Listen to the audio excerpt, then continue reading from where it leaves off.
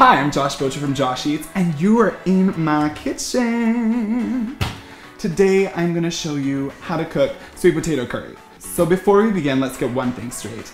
I'm no chef. I rarely cook, except when I'm hungry. So when I cook, I like to just grab random ingredients from around the kitchen, throw them all together, and then eat it. Luckily enough, it usually tastes good, sometimes not so good. I've tested this one out and it's gonna taste delicious. So why don't you follow me around my little kitchen and I will show you what is good and what's not good. Let us begin. First you wanna take your sweet potato. This is the boring part, which I hate. And you just chop it up into cubes. Now we're gonna take our chopped potatoes and put them in a pot of water, boil them for about 15 minutes until they're soft. I'm not adding any meat to this curry today, but I am gonna add vegetables. And you can just grab any vegetables you have lying around. I have half an onion, so I'm chopping up half an onion. How much fun is that? Zucchini. You know what? I've never sliced them this way ever before. I always cut them like circular and then I chop them into quarters. This is revolutionary. This is so much easier. Look at me go. And then some carrots, because I love carrots. I'm just gonna grate them. Finally.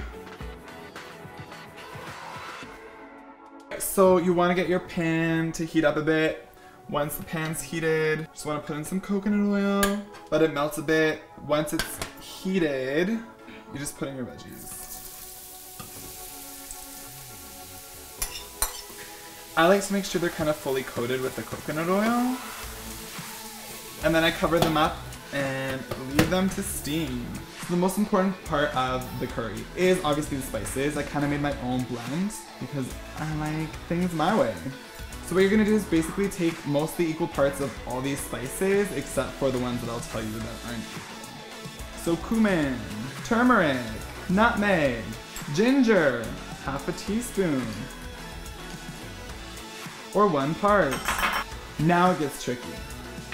Coriander, 1 teaspoon, also known as 2 parts, and then we have cloves. So I love cloves and I think they work really well with the sweet potatoes. Some people are not so big into cloves, so you can do 1/4 teaspoon, or you can be like me and adventurous and just use half a teaspoon.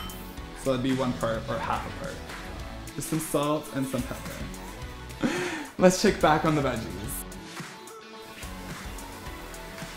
So by now, the potatoes should be more or less done. They are very much done. So you're just gonna turn them off and drain them. Literally, this next part is so simple, which is why I love this so much. It's almost ready to eat. All you have to do is combine all the ingredients. So you wanna pour in your coconut milk, sweet potatoes, and lastly, your spices. And then you just combine everything together.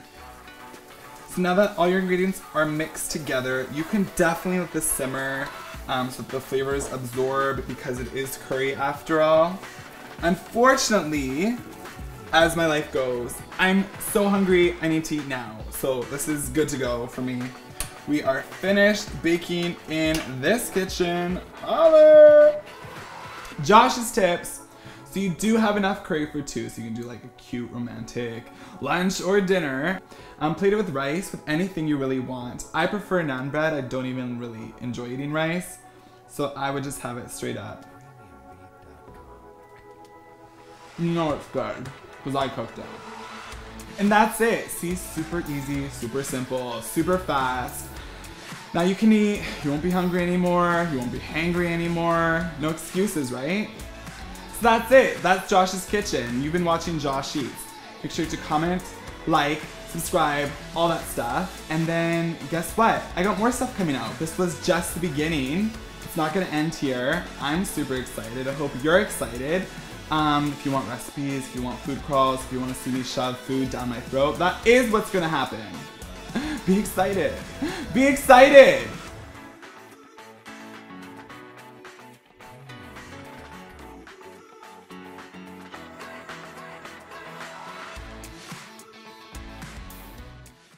So I'm just gonna eat it with my naan bread, which is so delish. That's blood. I've been bleeding this whole time. Joshua. It's delicious.